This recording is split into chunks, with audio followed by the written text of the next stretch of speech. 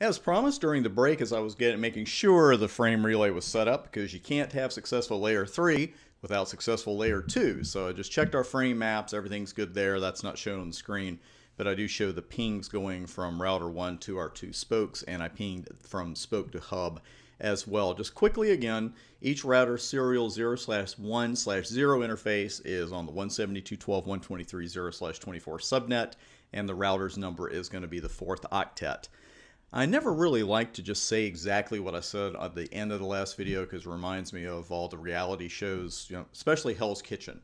They do that. They set something up, they go to 2 minutes of commercial, and then they spend 30 seconds showing you exactly what you just saw, just in case you forgot it already. So let's dive right in. Let's go ahead and get EIGRP configured on router 1. And the first thing we got to keep in mind here is with router EIGRP, you have to name an autonomous system or use something called a virtual instance name, which we're not concerned with right now. We're sticking strictly with the AS number. You'll also note there is no CR there, so we got to put something. And once you put that number in there, you're good to go. And 2.12.123.0, and I'm going to stop right there, because we got two things I want to quickly discuss with you. The first one is that first statement, no auto. You see this so often in EIGRP configs that a lot of people think it's a default. It's not a default. The actual opposite is the default with EIGRP. Even though EIGRP is no longer Cisco proprietary, it does still run auto summarization by default. I'm going to have a full lab strictly on auto summarization later in this part of the course. So we're definitely coming back to that. I just want to remind you right now, though, that auto summarization is on by default with EIGRP.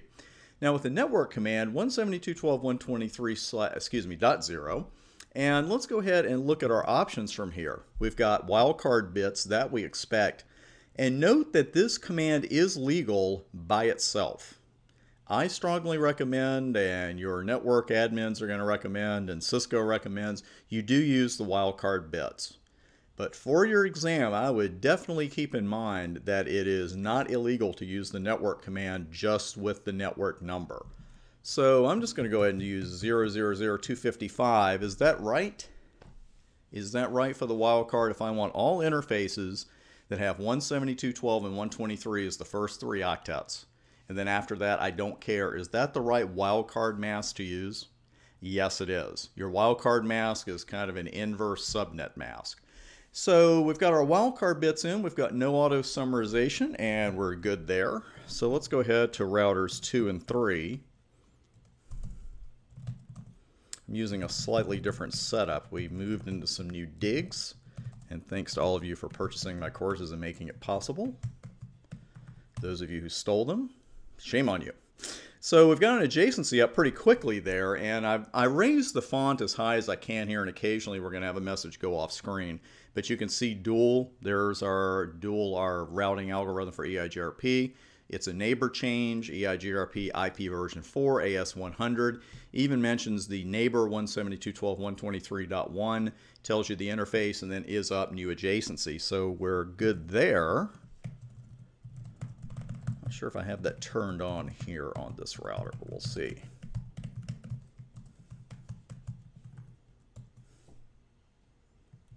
And just as quickly, dual neighbor change. Now you notice I didn't have to use a neighbor command on our hub router, router 1. With OSPF, I would have to do that to get the ball rolling with the adjacencies, but I don't need to use that on router 1. So we trust, but we do what? We trust, but we always verify our configs, or verify what we see on the screen, actually.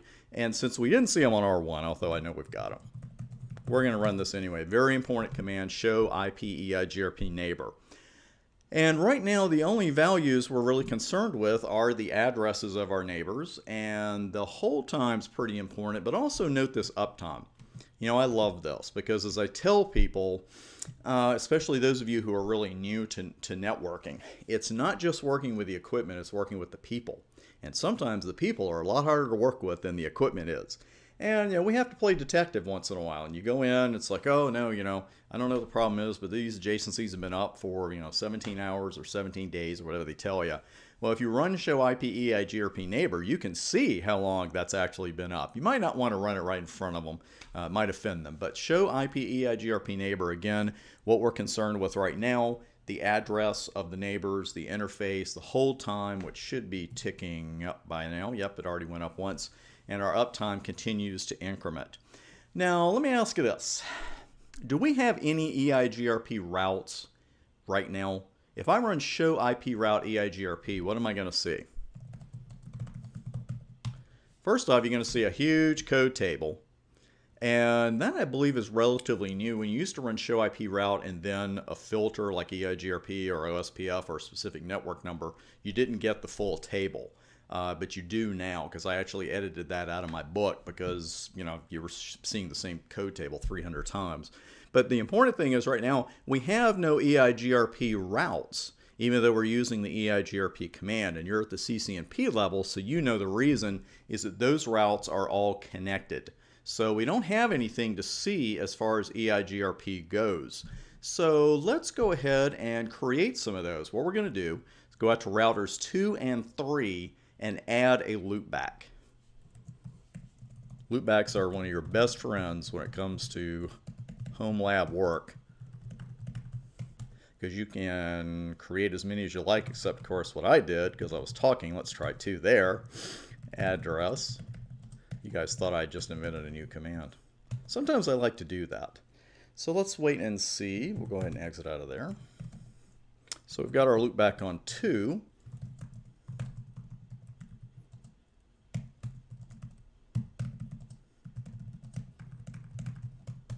And we've got our 2 loopbacks 2 and 3.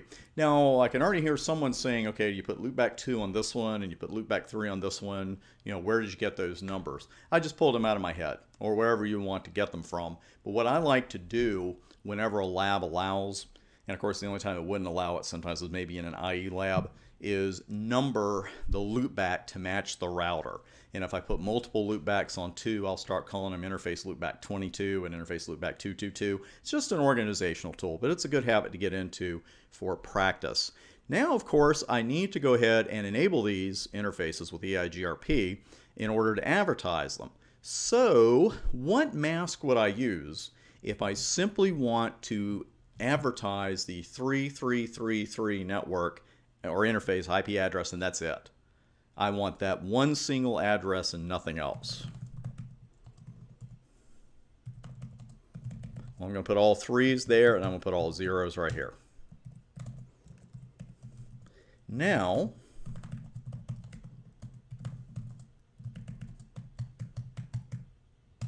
and that's it. So the key, of course, here is pingability. And now, when I go up to the hub router, which is router 1, am I going to be able to ping the spokes on routers 2 and 3? Let's take a look.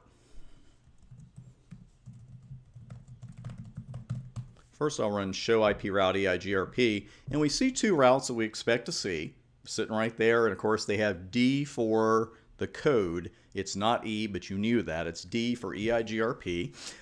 We did that because people ask that every once in a while. Where's the E in there? I believe EGP, and I don't see it on this one, so that's cool too. But anyway, the exterior gateway protocol, EGP, actually came along first. So that, of course, got the E, so when they came to EIGRP, they just seemingly moved 1 letter back. It also stands for dual, if you want to put it that way. Not officially, but it's a good way to remember dual.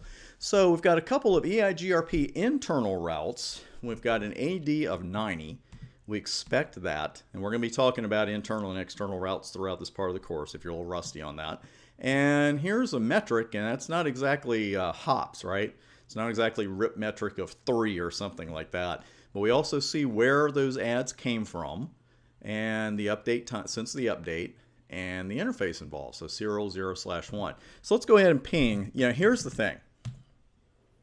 And I'm going to go ahead and ping these and then give you a little data lecture. I know it's real easy to just look at that and say, oh, okay, you know, I've got 2220, I can ping that. Take the 5 seconds to go ahead and ping it, because every once in a while, and especially as your labs get more complex, you may see a situation where you've got a route in the routing table, but when you try to ping a destination on that network, you can't do it.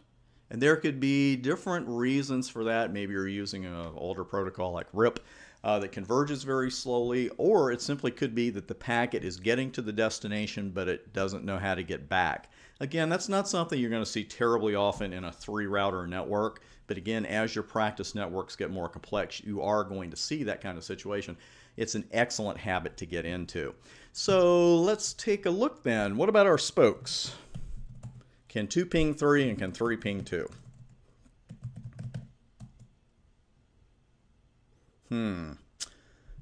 It doesn't look good, especially when you've got a couple of ping packets dying there. And okay, so success rate is 0%. That's bad. That's really bad, actually. So let's take a look at show IP route EIGRP, and you can see the reason we're not getting pings over to 3333 is router 2 doesn't even have any idea how to get that started. It's like, hey, what do you want from me? I don't have a route for it. If we do show IP route, there's no match in there, and we go up here, there's nothing there. There's no gateway of last resort. So what about router 3? Can it ping 2222?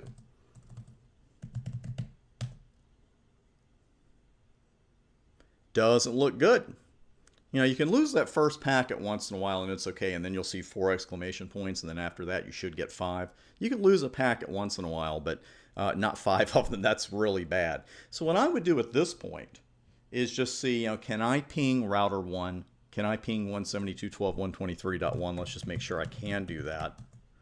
And I can, so it's not a problem with packets leaving the local router for 172.12.123.1, but we do have a problem when it comes to 2222. Let's try EIGRP. And you can see there's no route here. There's nothing here that begins to match that, so the packets just aren't going out anywhere. Let me show you a quick debug. And you can see we get a lot of information from here immediately. We're getting all kinds of, falses in there, that kind of thing. But the key word here is unroutable. I thought I got a UL in there. There we go. So a lot of stuff going on, and you also see some destinations for 224.00.10. We know that one. We've got that one burned into our little memory chips, right? 224.00.10. That's our EIGRP destination network, our multicast network for our hellos and that kind of thing. So that all looks okay, but what we don't like is the word unroutable. That is never a good word, and we're trying to send packets to 2222, and it's unroutable. So again, this is debug IP packet. It can be filtered down, but I warn you about this in every course. You can't practice debugs in a production network, period, but you definitely can't practice this one, because this is just a little teeny lab with 3 routers and a few EIGRP packets, and you see the sheer amount of information we got just on that. So we've got a problem here. Why isn't 2 getting the route to router 3's loopback, and why isn't 3 getting the route to router 2's loopback when obviously router 1, the hub router, is getting them both? Quite a conundrum. So we will solve that conundrum at the beginning of the very next video. See you there.